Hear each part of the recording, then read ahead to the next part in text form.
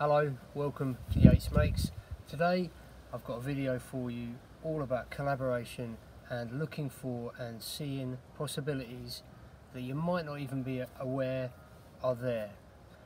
I'm really lucky. I've got like a ready-made art collective in all three of my kids. Love making art, so they're always around to lend a hand.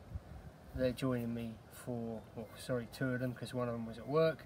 Two of them are joining me for this video today.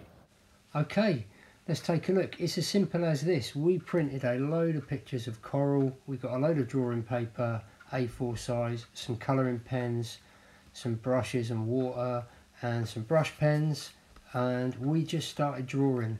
As we drew, we extended, we combined pieces of paper, we overlapped each other's drawings, we completed each other's drawings, we switched seats, we drew from an upside down position, we drew from the right way up, the side, and soon enough you will colonise your whole table and have a beautiful piece of artwork. Now why is it, or why do I feel it's really kind of fruitful and good for you to work in this way? Well, it kind of that community support, I guess. You know, perhaps a bit bolder than you'd normally be.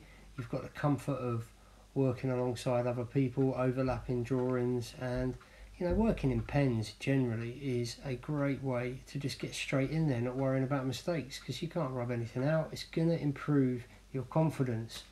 So a few stills of where we got up to there.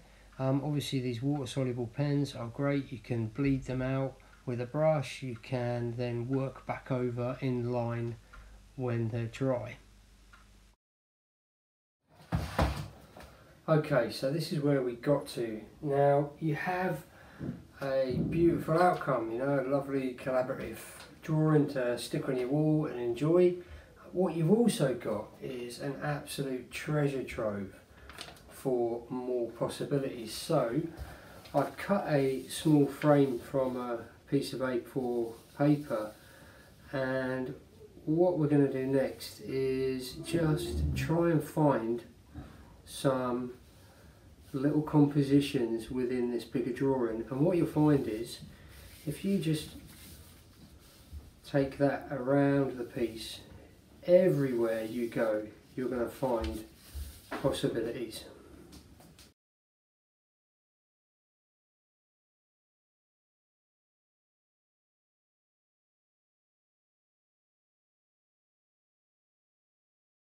Okay, so what to do from here? Well, one suggestion for you.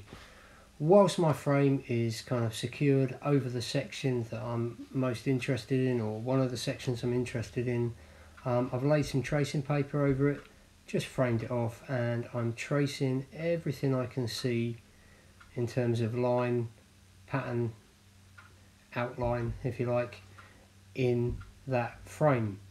This tracing I'm then flipping over, securing down again with masking tape onto a piece of watercolour paper, and the start of this next process is basically a repeat, but slightly more kind of refined and careful of what we've just done together, using the colouring pens to outline stuff, bleed them with the brush pen or a brush and water, and from this point I started introducing some of my other pens. I've got some pro markers out, started to work in some texture, some stippling work, again with the pro marker, outlining some of this sort of leaves coming in from the right hand side, and about this point I'm thinking, well, I'll get some paint. I love mixed media, so I've got my acrylics out, just blocked in some of the background area, and I'm totally winging it here and just purely enjoying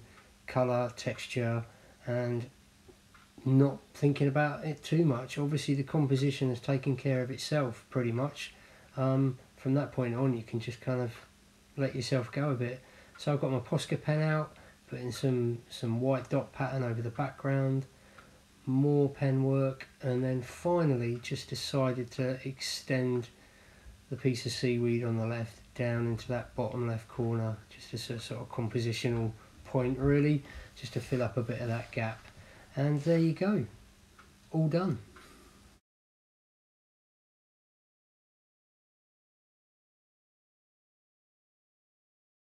Okay, there you go. Hope you enjoyed the video and it's opened up some possibilities and ideas for you to go off and try with your friends, your family, your neighbours. Remember, if you enjoyed the video, please comment, like, share, subscribe, all of that, and I'll look forward to seeing you soon for another video.